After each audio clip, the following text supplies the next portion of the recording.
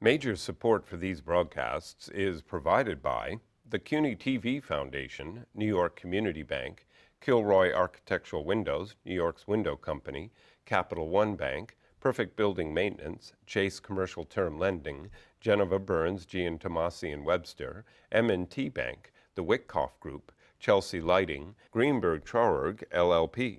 Additional support is provided by Ackman Ziff Real Estate, AKA Hotels, Corman Communities, Bank of America, Merrill Lynch, Bank Leumi, USA, Briarwood Organization, CBRE, Colliers International, NYC, Cushman & Wakefield, DDG, Douglaston Development, Levine Builders, Dime Savings Bank of Williamsburg, Eastern Union Funding, Flushing Bank, Friedman LLP, Herrick Feinstein LLP, Hersha Hospitality Trust, Investors Bank, New Banks, James D. Kuhn Real Estate Center at Syracuse University, James Orphanides, Centurion Holdings, John Katsimatidis, Red Apple Group, Margolin Weiner and Evans, Madison Realty Capital, Meridian Capital Group, Newmark Grubb Knight Frank, People's United Bank, Popular Community Bank, SJP Properties, Sterling & Sterling, Stonehenge Partners, Urban American, and these friends.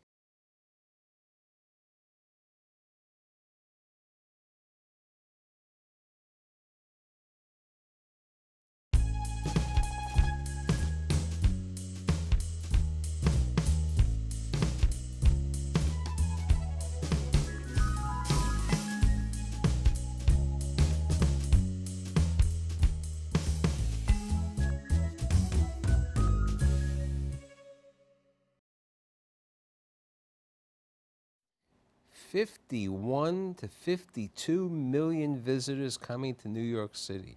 Where do they stay? They stay at the 100,000 hotel rooms in New York. There's a person responsible for helping these employees of the hotel workers. The person, his name is Peter Ward, who is the president of the New York Hotel Trades Council and the business manager of Local 6. And I'm fortunate to have Peter Ward today. So, Peter, tell me about your grandparents and then your parents. You said your grandparents weren't even immigrants. Their generation. Tell me about them. My grandfather on my father's side was a silversmith. In fact, he was known for designing the first silverware for the original Waldorf Astoria Hotel. That was his distinction, one of his professional distinctions. And as I understand it, he died at a rather young age from industrial exposure to the chemicals that they used in producing fine silver. And so my father was raised by his mother and rather large extended family of siblings. He was the second youngest of 12 and grew up in Brooklyn, right near the Brooklyn Navy Yard on Adelphi Street.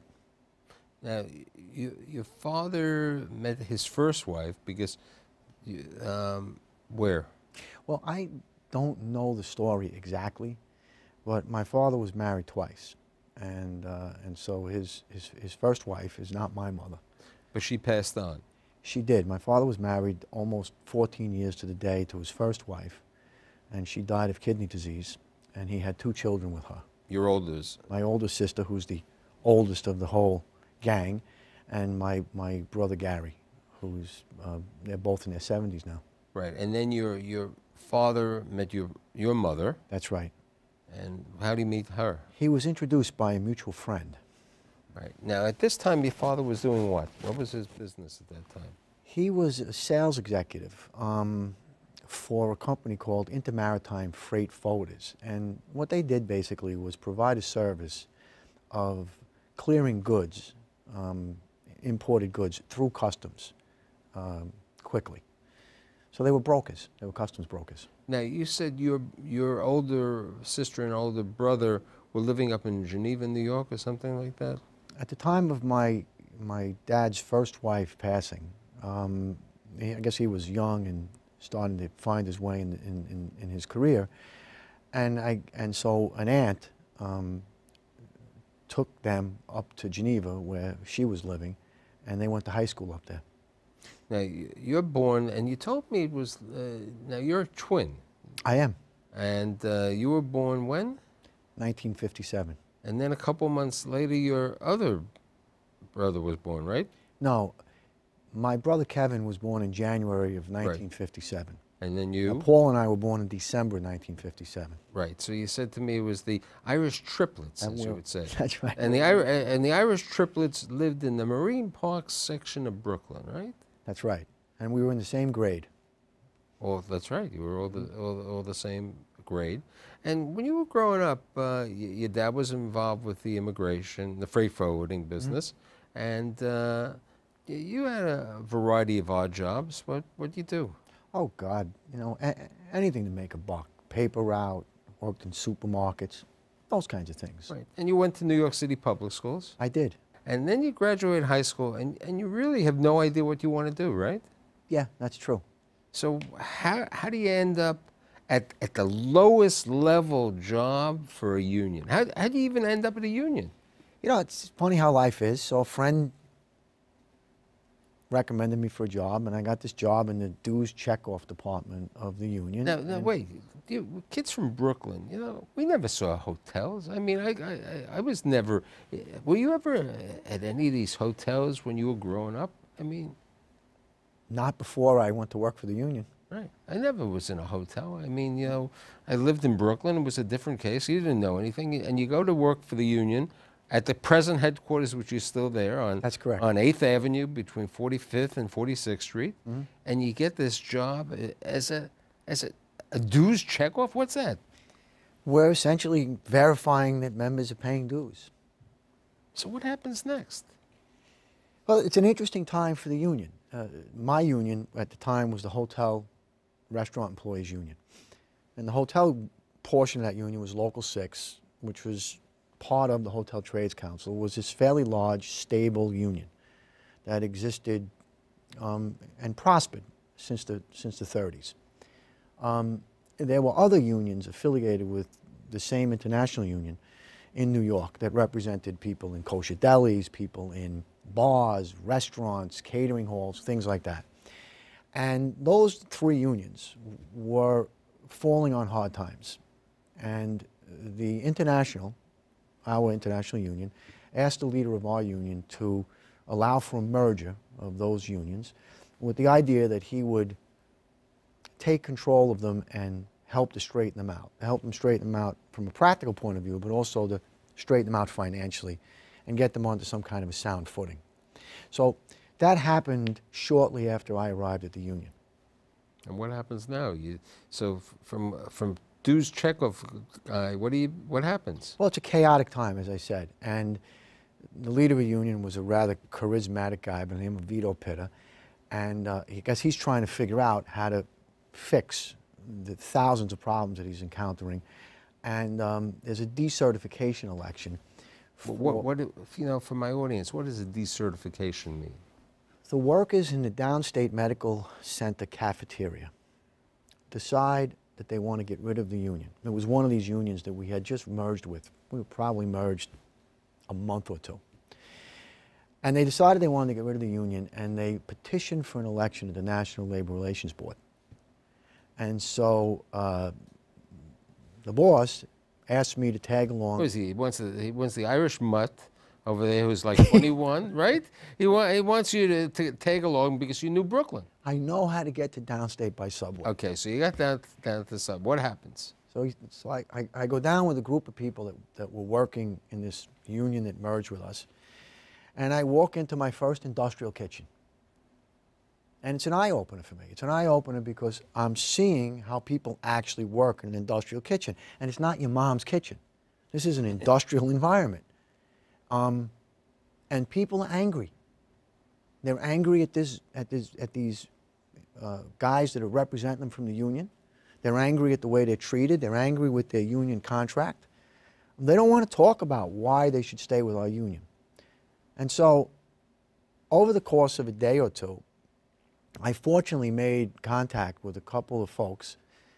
I didn't know a lot, but I knew enough to say, this guy Vito Pitta is a really good guy, and he's just taken over the union, and he wants to make changes, and I think you ought to meet with him. And you go to a diner? So I get a couple of people to agree to this. I get him on the phone, and he says, set the meeting up. And we go and meet at the Foursome Diner on Rockaway Boulevard in Brooklyn. And he meets with a group of these folks. And they're mostly women. There was a couple of guys. It was a group of about 8 people.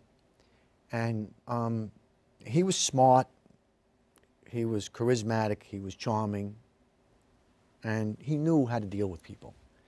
And I sat there and watched him talk to these workers and listen to them. I think the most important thing that he did was he listened to them. And you could see that he was genuinely upset and angry at the way that they were being treated and the fact that they weren't being represented properly. And he made a commitment to them. He said, you don't know me, but if you trust me and you allow us to, not only will we represent you well, but I will personally negotiate the next contract. And so all those things happened. They trusted him. They voted the union back in. He negotiated the contract. And the contract he negotiated back then was really a significant contract. It was a 3-year contract. I remember the wage increases were $25 a week in each year of the contract. For employees that were working in hospital cafeterias back in the 70s, that was a lot of money. No question. He improved their health care and got holidays and sick days and improved their vacation time. All in all, it was a remarkable achievement, and I got to be involved in it. And so for me, it was an eye-opening experience, and it was the beginning of a career at the union. So then what happened next? Well, I went back to do his checkoff. And then? And Then you got involved with organizing. I did. And so there was, the notion was that let's not just fix this union, but let's try to organize a little bit. Now, but like you said to me, for about 7 years, you were not really involved with Local 6. You were involved with these other unions. Well, yeah, it was a shorter period of time than that, though. It was a couple of years, a few years. And so the next big assignment that I worked on was another decertification. And so Tavern on the Green, who was represented by one of these restaurants. And the workers there were extremely unhappy. And it was very much a repeat of what had happened In Downstate. at Downstate, except that it was a different workforce. You had this dining room of young, very good-looking waiters and waitresses, many of whom were aspiring actors and actresses. Always in that industry, right? And you had, you know, this fine dining restaurant with a real executive chef that was producing fine food and all of the layers of employees that are necessary to make that happen. And the one common thread seemed to be that they were all unhappy with the way they were treated at work, and they were all very unhappy with the way they were being represented by the union. And so, again, we were able to talk to these workers and basically convince them that the union was turning a new page, that there was a new leader, that we were going to try to fix the problems that they had. And we negotiated a contract in Tavern on the Green that, again, represented a seismic shift in the way that they were treated. It not only changed the structure of the contract in terms of wages and benefits, but it also encompassed new language that balanced the power dynamic so that workers were actually, so that management was actually compelled to treat workers more fairly. Then later on, what happened with the Rainbow Room? Well, a couple of years into this whole thing, these unions became stable, and another union was created called Local 100, and they demerged with our union on the theory that hotel workers were better represented in one union and restaurant and in-plant feeding workers in another. And so they took Tavern on the Green with them, they took all the restaurants and created this new union. And Rainbow Room closed for renovations, and it was closed for, I would guess, a couple of years. And it reopened under new management. They did not do business with the union. They told the union that they wanted nothing to do with them. And so those workers came to us. And we had an organizing drive that ended in a national labor relations election. And the restaurant was closed for 10 weeks, right? Well, we were unable to negotiate a contract. The ownership was recalcitrant, and we were unable to get to a deal. So we had a 10-week strike. And subsequently, well, you negotiated. The contract ended, the contract dispute ended with a very, very good contract. It was a contract at that point in time that I could say to you without equivocation was by far, not even by a small margin, the best restaurant contract in the United States of America.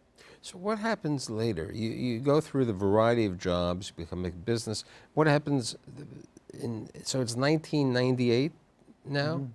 Mm-hmm. 1998, which is 15 years ago. You're what, 40 years of age at this time? No, 49. No. I'm sorry, 39. 39, and you become the president. Yeah.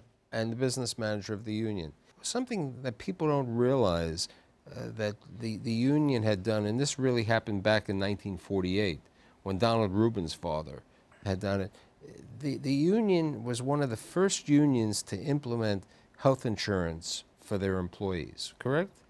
Well, I think we were one of the first unions to implement health insurance for workers at that strata of the economy. Of the level, right, of the lower level busboys. It was unheard of that people working in restaurants and hotels would have medical coverage back then. One of the major accomplishments of you and the Hotel Trades Council and everything is the fact that health insurance that is provided by the union is approximately 40% lower than the cost of health insurance that people pay in the city of New York today. Mm-hmm. My predecessor, there's only been 3 leaders of our union since in its entire history. Right. It was a guy by the name of J. Rubin, who was an immigrant from Poland. In fact, I'm the only leader of the union that was born in the U.S. And he was a brilliant guy. And he got the New York State Legislature to pass a law that allowed for medical facilities to be owned by entities other than doctors. And in negotiations with the hotel industry, got the industry to agree to fund a medical center. And so that medical center ultimately became several medical centers, and the services began to expand as the union began to gain some power and influence over the industry. Originally, I think the idea was that we would have a medical center because we had to give as much medical coverage to people as possible with a very limited amount of money. And so the model was employed simply because there wasn't money available to employ a different type of model. And so that model expanded and improved, and by the time I became the leader of the union, my predecessor had improved it further. We found a medical operation that employed close to 1,000 people that most of us were unhappy with. We were unhappy with the facilities, we were unhappy with the quality of the treatment, we were unhappy with the general experience. And most of our members were unhappy with it as well. So over the years, I mean, you built the Showcase institution in Harlem in 2003. Mm-hmm. You bought a piece of land, and one of the things that people don't know about the hotel employees, who gets insurance coverage? Who? Well, let me just say that we went to the hotel industry and sat down with them in collaboration and said, look, this is worth fixing. Costs are escalating. This is worth fixing. We can control costs and we can have a quality product if we work together. And to their credit, they saw that and they invested in it. So during my tenure, we've expanded, we've renovated, we've built new centers. We've brought a much stricter sort of business atmosphere into them. We've hired quality chief executive officers and executives. We incentivize them the way a corporation would incentivize people. And we try to run the facilities like like a well-oiled business machine. Now, but what I was saying before is if a union member, okay, a housekeeper, a busboy, a waiter, the member gets insurance coverage. That's right. Their spouse Well, or the domestic partner gets coverage. Their dependent children get coverage. Retirees get coverage for life. and the retiree spouse. And the retirees. So member, dependents, domestic partners, retirees, retiree spouse for life. Right. And we provide all that coverage, and it's the broadest possible coverage. There are no co-pays. The only co-pay $5 for prescription drugs. prescription drugs. And- But it's dental, it's optical, it's everything. It's all inclusive. That's right. It's all inclusive. And so we provide all of that coverage, and believe it or not, we provide it for around 40% cheaper than you could buy that coverage on the open market. And the reason for that is because we're self-insured, because we employ or have contract relations with doctors and providers, and there's no advertising budget, there's no corporate jets, there's no giant corporate bonuses. The money that we take in is spent on the employee's behalf. And period. you're saving the hotel owners money because their premiums are lower than the premiums they would pay over there. You have been called probably one of the most influential labor leaders in the country. You're the head of your union, the National, John Wilhelm, said that what you did a couple of years ago, you negotiated a contract in 2012 that goes to 2019 for a living wage. Talk to me about that, because people aren't aware of what has happened and your philosophy on this, of why there should be a living wage. You know, when somebody's cleaning a room for $300, if they're doing 2 rooms, right? Wasn't that a little discussion? Well, look, first of all, I view my primary goal, my primary objective, my primary responsibility as the leader of the union is to provide long-term stability to the people I represent. And so, to the extent that I'm capable to marshal the resources to negotiate a contract that represents economic fairness and to extend that for as many years as possible, to the extent I can do that, I've done my job. And so I've now negotiated 3 industry-wide contracts since I've taken over as the leader. And this last one is a 7-year contract, you're correct. And at the conclusion of this contract, a dishwasher in a union hotel will be making $30 an hour. And they will have holidays and sick days and personal days and vacation days and full medical and dental and optical, and they'll have a dignified pension. And more importantly, or just as important, a contract that has language in it that clearly spells out what their obligations are and what their rights are, and a mechanism to enforce those things if, God forbid, we should run into an employer that doesn't want to play by the rules. But I should say that the truth is that we arrived at a 7-year deal in large measure because the industry also saw value in it. They have stability.